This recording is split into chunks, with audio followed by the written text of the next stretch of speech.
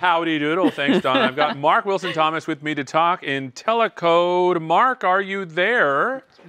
Let's see. I sure am, Seth. Whoa. How you doing? Good. I can't see you. Are they going to put... By the way, this background here is not really outside. Just FYI.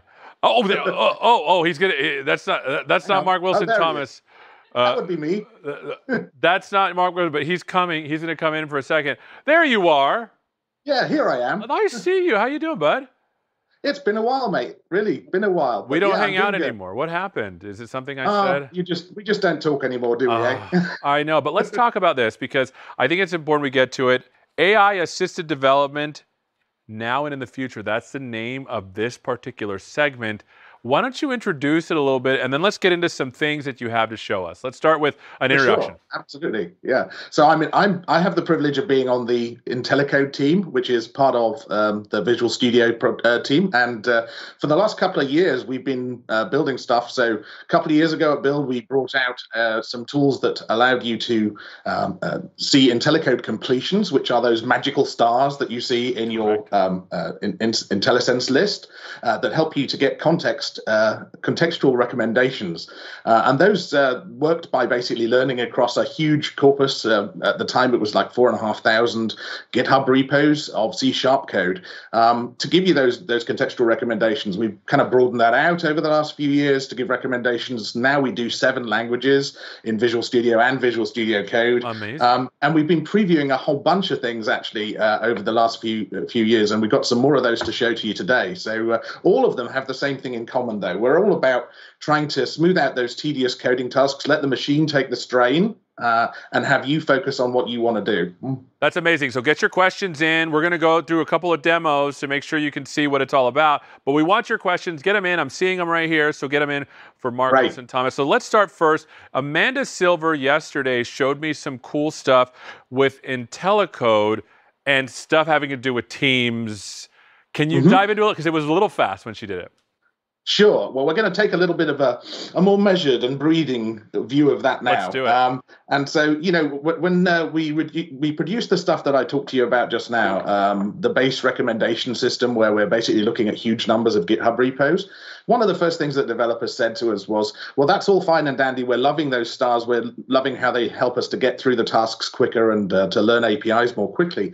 But what we really want is for them to show up for the types that we use every day. And those aren't necessarily found in GitHub repos on the public internet. You know, they're found in our code base, and we want you to learn from the wisdom of our code base too. They wanted their team's goodness incorporated into the models that we did. So we previewed a little while back a way to get those kind of custom models trained up. And it works just fine, but it was a bit of a pain to keep them up to date. And we really felt like we wanted to produce a much better way to solve that problem. And so, you know, get those models out to everyone who needed them without them having to go through all the ceremony of training a model up for themselves. And so with that in mind, we've got something to share with you all today that Amanda was previewing yesterday. So if you could just roll the video. All right, let's do the first one. Demo. Let's do it. Take a look at these great completions that IntelliCode is giving me for this .NET Core base type. Well, that's all well and good. We've been getting those for a while. But what happens when I start working with my own types?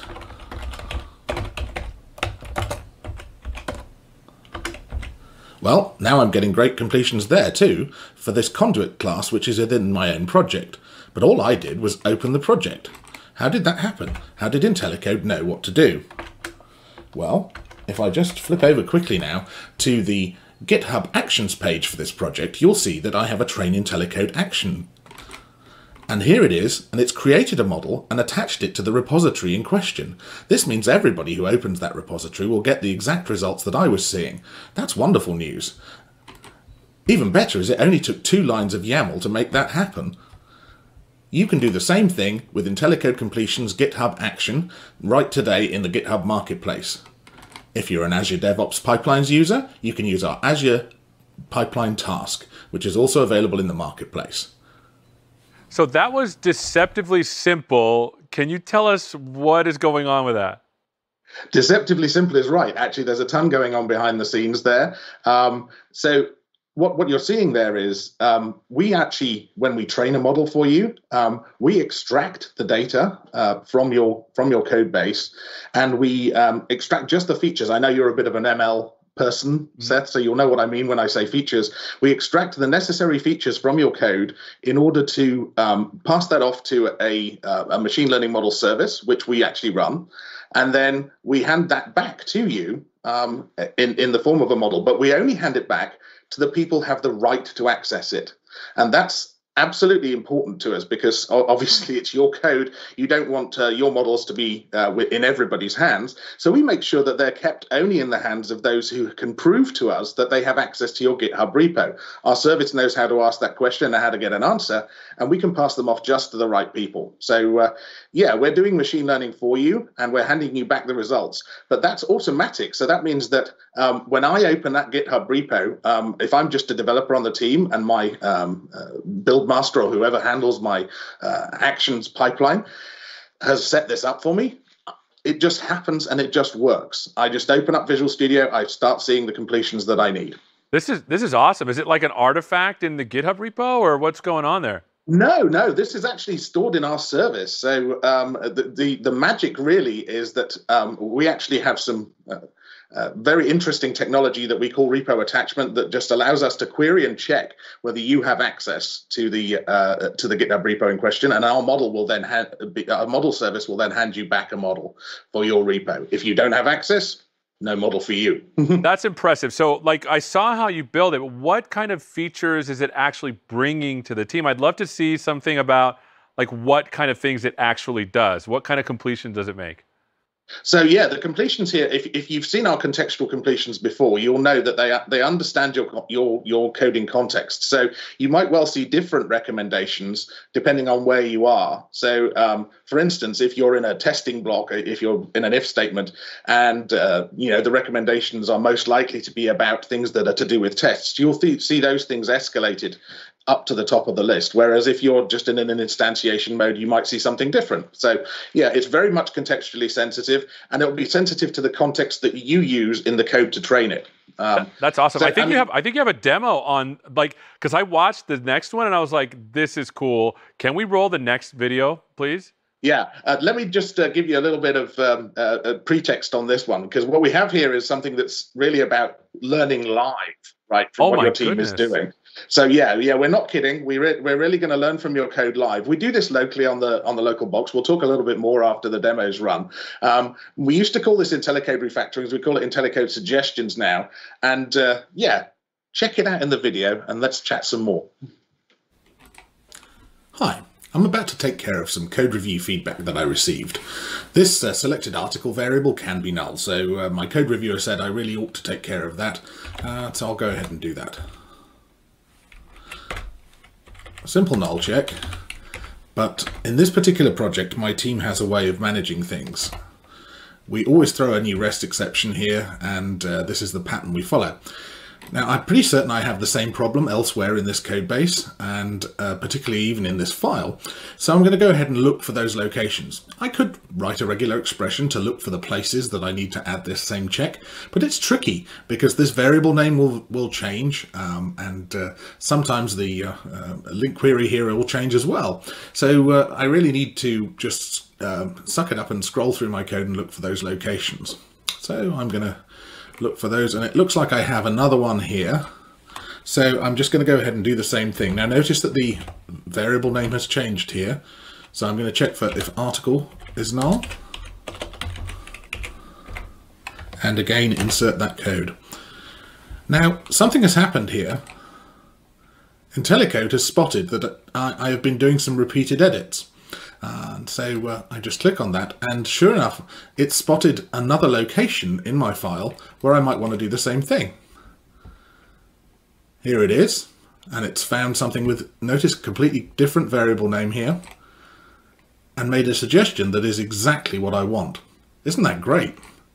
So now I'm done working in the articles area, and I just go ahead and commit my code to the code base.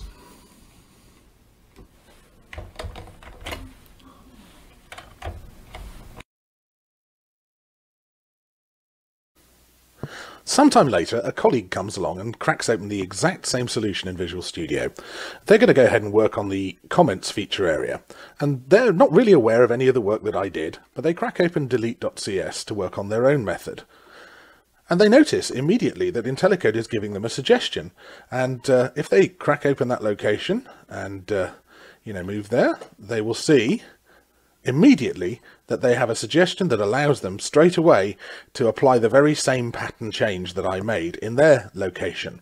This is fantastic because it means that the wisdom that I had in terms of the repeated edits that I collected has been applied and saved away on the repo that they're operating on. Now, how did that work? Basically, what happened was I hit apply, and the action saved it in a way that allows anyone who has access to this repo to retrieve that same set of suggested actions that I was taking.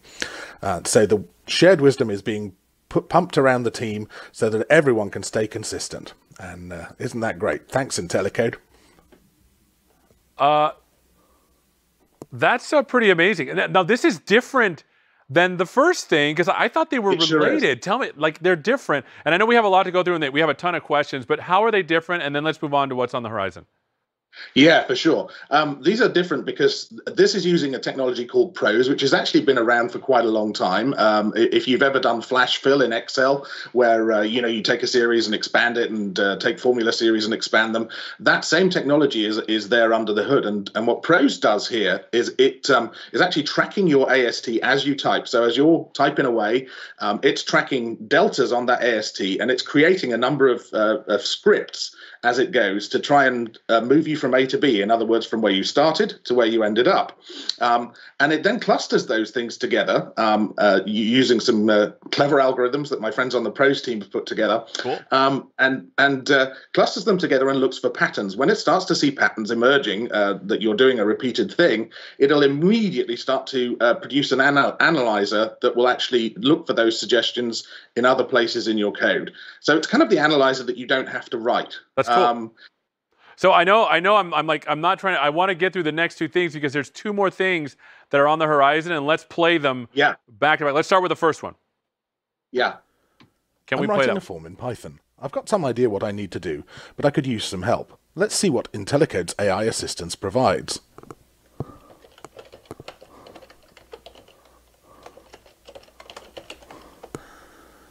Ah, look at that. IntelliCode provides assistance right from a generative model, showing me a great suggestion to complete my line. I'm getting statement completion in an untyped programming language, Python. I'm going to go ahead and add my local variable. And right away, wow, IntelliCode suggested the whole line I needed to write in the grey text. I can accept the code with a single keystroke and just tab through to fill in the blanks.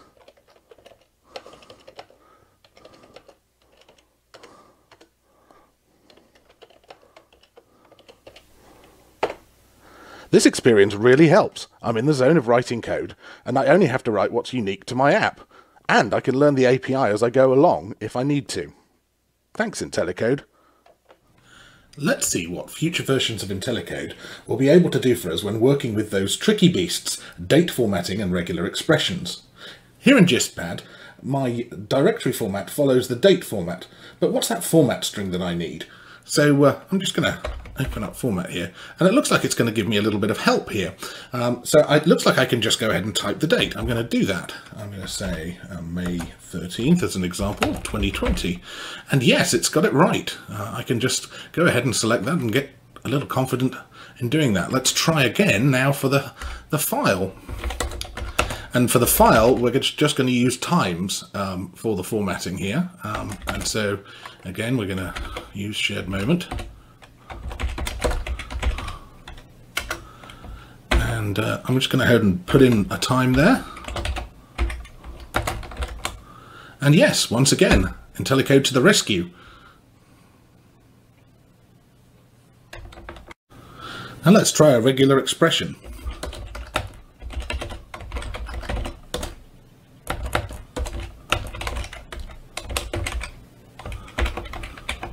And here I'm just going to type in a couple of decent file name samples.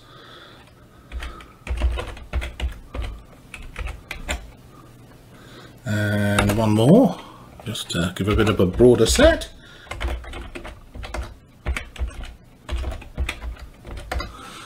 Wow, that's pretty amazing. In the future, writing regular expressions is going to be a whole lot easier. So we just went through 2 features really quick. Hopefully they'll tell me in my ear if I can stretch a little bit. I want you to summarize those 2 features as quickly as you can, and let's see if we can take some questions too. Go ahead. So yeah, quick as I can. The first one, you saw the results of some work that our team is doing. We've got a great team of data scientists who are building some specific transformer technology that's an evolution of GPT to specialize in code to allow it to learn from a whole lot less data and to basically make the models deployable in a reasonable size, so we can work with those. So that's the whole line completions that you saw there. And as you saw, it's able to produce some pretty great completions. We'd love folks to sign up for a potential private preview. So go to AKAMS VSIC sign up. And you can sign up with us to be kept up to date with our progress there. The second one was using another prose model to do regular expressions and date time formats by example. So all you have to do is show us a great example, and we'll give you some great code. That's really cool. So yeah, that's what we've got going on. I'm going to do a rapid fire yes/no question real quick. Do 3 of them. Is it only for GitHub, or can you use any kind of source code repository? Right now, GitHub, but we are looking at extending to All right, number 2, is it planned for Visual Studio Code? It will come to VS Code, yes. Is there a way to generate the IntelliCode model offline? Not at this point. Got it. Well, this has been amazing. We have gone rapid fire. Thank you so much for spending some time with us, my friend. Oh, it's been great. An honor. All right, we will be right back. Thank you.